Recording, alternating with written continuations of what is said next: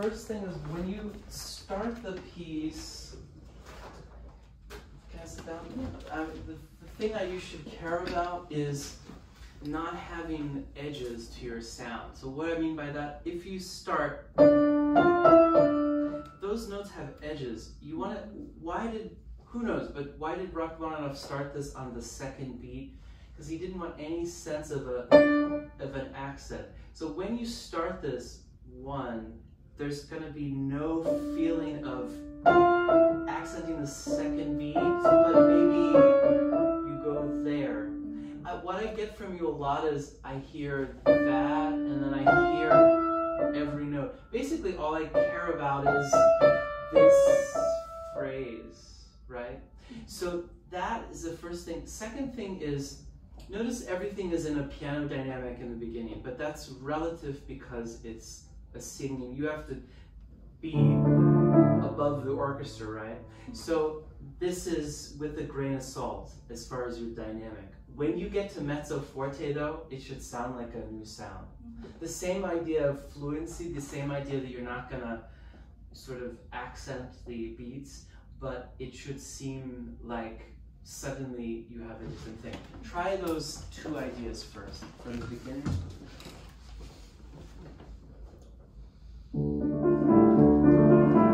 Sneak into this. Good. You see, this is what I hear. Same, same, same. You see, sorry, so you haven't grabbed us from the beginning. The feeling, maybe that's the goal. Then there's urgency here because of the tenutos, and then give up. Try again just by yourself. Finish, good. Finish here. But you did this. See, that relationship should be there. Again.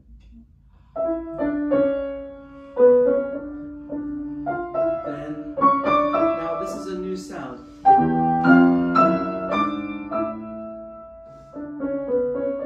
Good. Try it with the orchestra with that in mind. For me, that grabs me from the beginning. You know, you're kind of more of a storyteller with your notes. You know.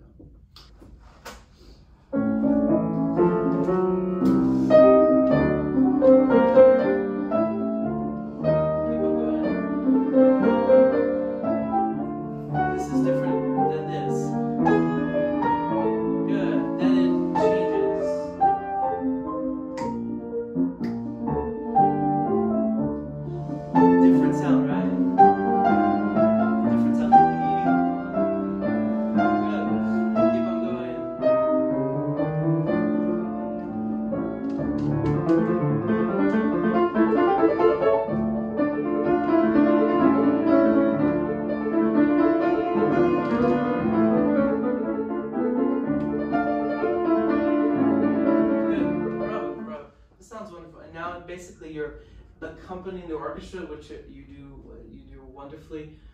But then from time to time, what needs to happen are these things that come out of the texture when you, that for instance. I mean, this, you're playing legato, which is great. But then, can you change your articulation? So I hear that. I need to hear every once in a while something coming out of the piano. Then at 2, you don't pronounce that enough. Then you become melodic, but see, you're no longer accompanying the orchestra there. You actually need to change. Okay, go from più mosso with Ken.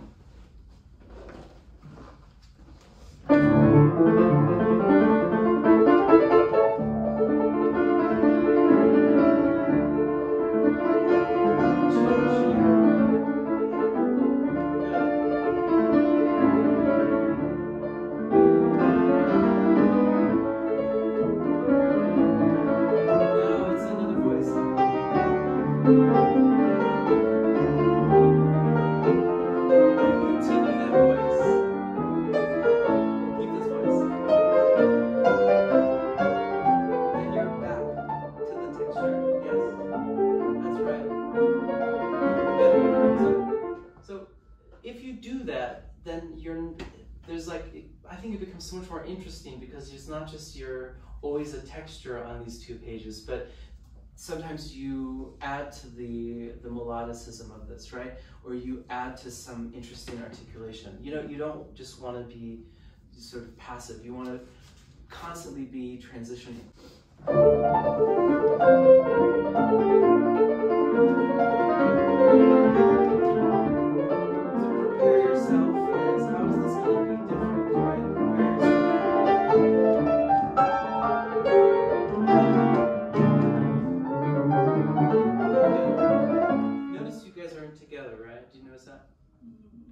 No? Okay. Well, you guys are not together, so this would be a scary place for a conductor because they would need to be able to follow you. Can you show us the tempo you want there?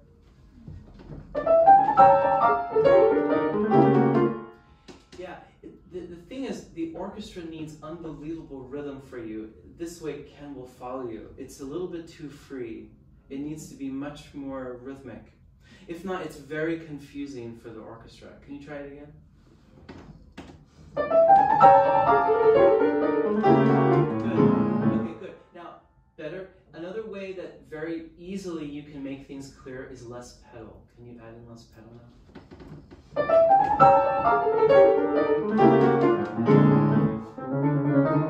Good. Okay, good. Then what's really good, that was clearer, and I'll bet Ken will be able to follow that. Then what you're doing is, after this 8th note, you play that slower. It shouldn't be slower, it's the same thing, okay? And I would suggest less pedal there, just like you did. Okay, try it with Ken right there. You want to try right on it?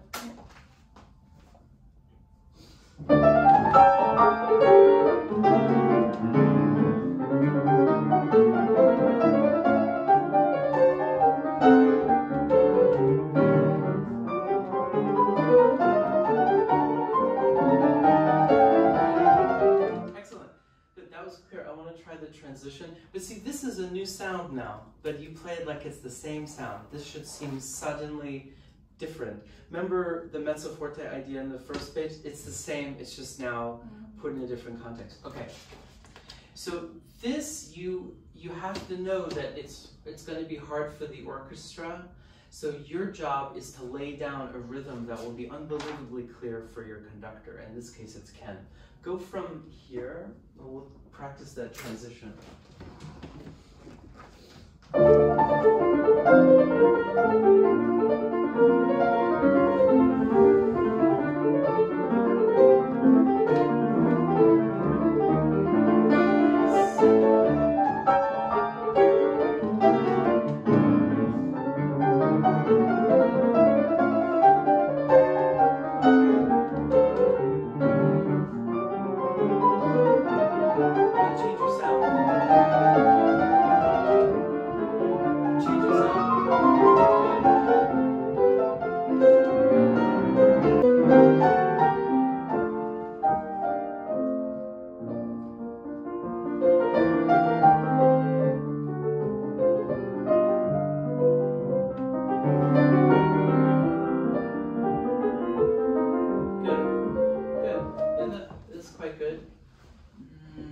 Somehow when you start this, this needs to start with something. Okay, so when you then it should start with a chord. Try it and see what happens is that it gets lost. Yeah, can you go from there? Like there you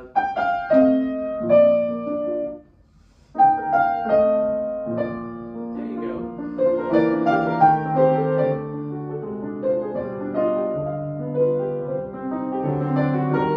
Yeah, it's good. What happens is, I mean, I like that you have the bass line. I totally agree. I think that's a great idea.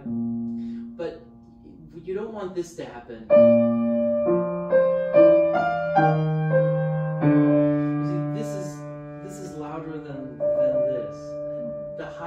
Should, in my opinion, should be melody is always on top, right?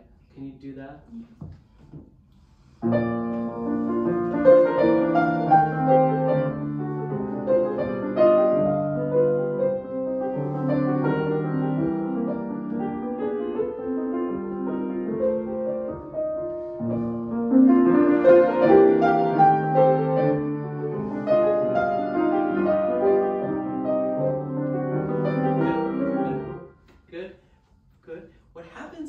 you see, this is where the innards are covering your right hand, right? I don't know if you could tell that or not, but the tune always has to be the most prominent.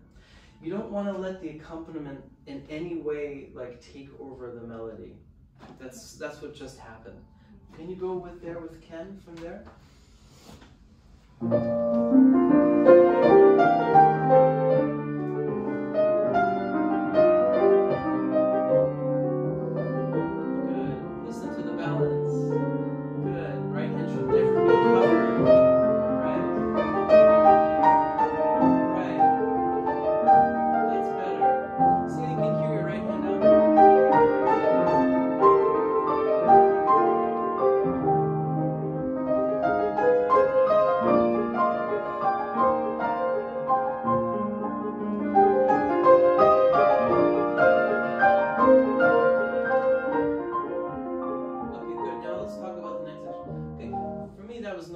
Better because I never got confused. You know, I always felt like the right hand was prominent. You know, it's really important that you remember those things because it guides the piece. You know.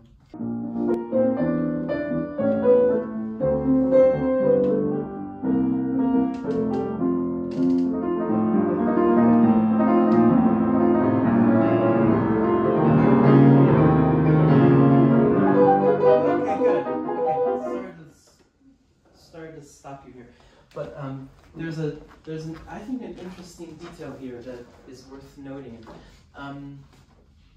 Ken, would you mind just playing this for me one time? Mm-hmm. Just play that. Yeah. Now here's what I want you to do. I want you just to play your left hand, and you'll see that you guys your left hand and the orchestra is in canon with each other. Mm-hmm. So. I think you need to bring that out much more than what you're doing. This is really not important. That's just harmony there, okay? Try it one time. Just play, Ken's gonna do this, then you're gonna play just your left hand.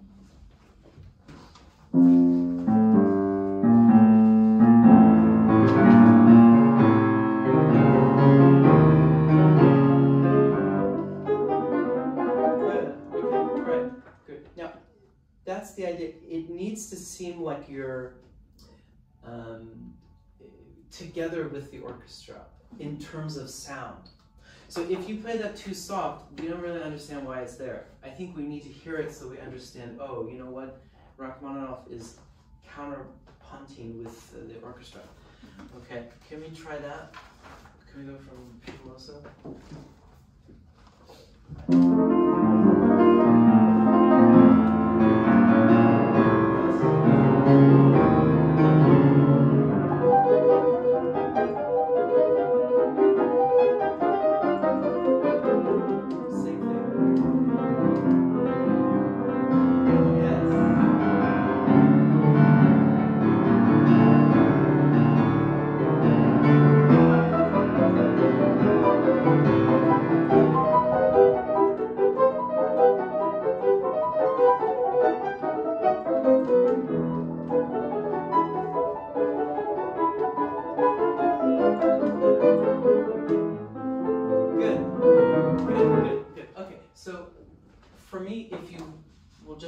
That thing we just did with the counterpoint, it makes this section do something that it didn't do before, okay? Then this needs to come out somehow. All of a sudden, it's no longer sprightly and so forth, it's singing. So I don't really get a change from you. You need to announce that. Okay, go from there.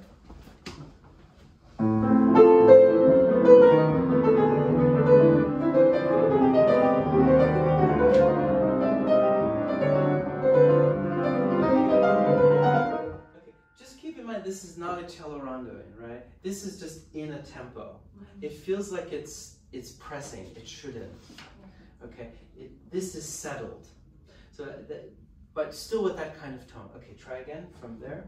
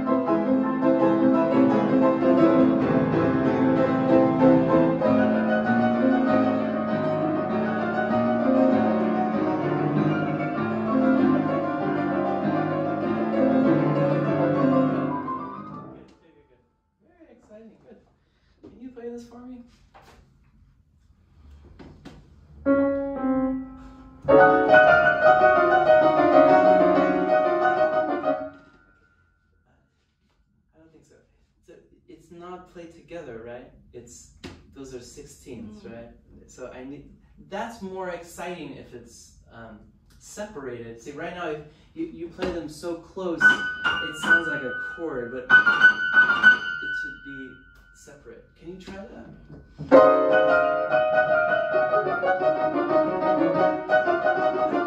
Careful, see how they get back together? It needs to be separate. Yeah.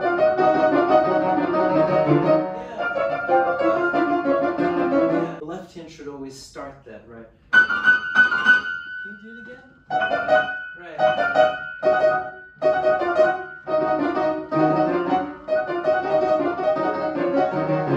it. Right. Okay, so then what tempo can you play that could happen? You know, that's the important thing. It doesn't,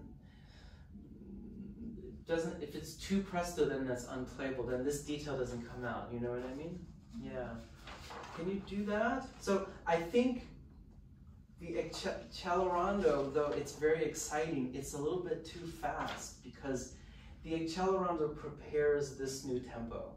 Try something for me before we go on. I think you have the right idea. Let's see. The important thing is that you're really marcato. You don't ever want to play longer than a split second. They're all really, really short. It doesn't necessarily mean that there's no pedal. It just means your stroke is short. See, if you play long, that's why your hands are together, right? Can you try it one more time? Stop. Play the whole section. Right.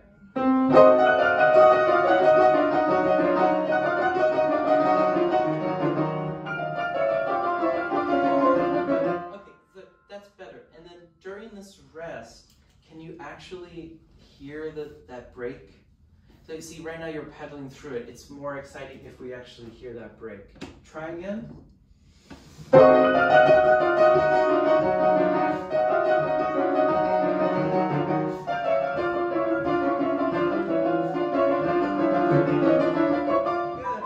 Can you go from your cadenza just here, the big climax? I think you see, the climax, it's building to something. It's building to D major over all this period of time, right? It's just building, building, building. Then when you get to D major, you don't need to press so much, in my opinion, with the tempo.